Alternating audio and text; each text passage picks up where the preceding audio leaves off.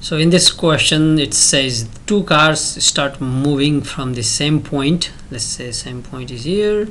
One travels south at 60 miles per hour, so it's going, let's say this vertical direction y, so dy over dt is 60 miles per hour, and the other travels west at 25 miles per hour, so 25, let's say this direction is x, and dx over dt is 25 miles per hour.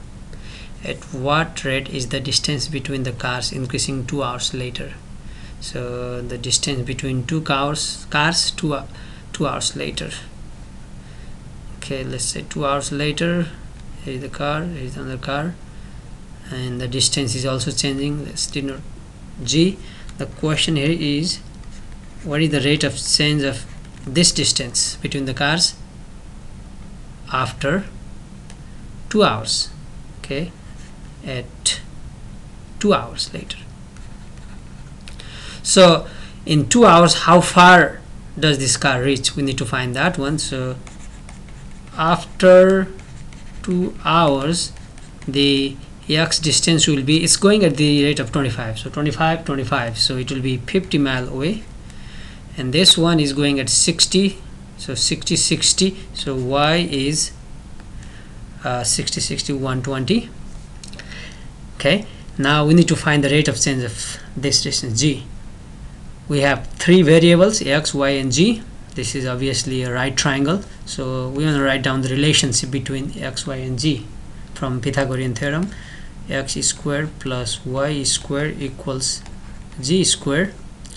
Differentiate both sides with respect to time, so we get 2x dx over dt plus 2y dy over dt equals 2g dg over dt.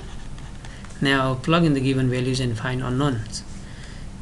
Okay, so 2 times x is 50, dx over dt, that's 25 given in the question, plus 2 times y is 120, dy over dt is going at the rate 60 equals 2 times g.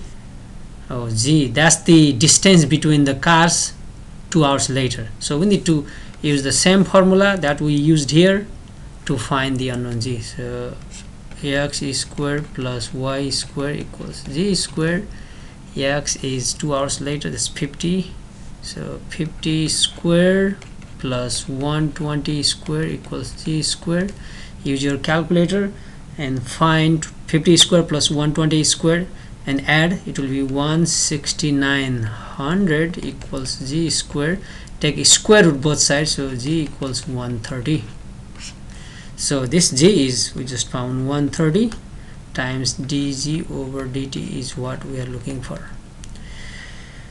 Add, so multiply 2 times 50, 100, 25, 2500 plus 2 times 60, 120 times 120, 14400 equals 260 dg over dt.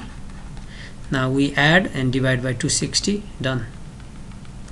So dg over dt is, add these two numbers and divide by 260. Okay, then we get that's 16900 over 260, arrow cancel, 13 goes 2 times, 13 goes 13, use your calculator, so it comes out to be 65, and this is the distance of mile per hour. Done.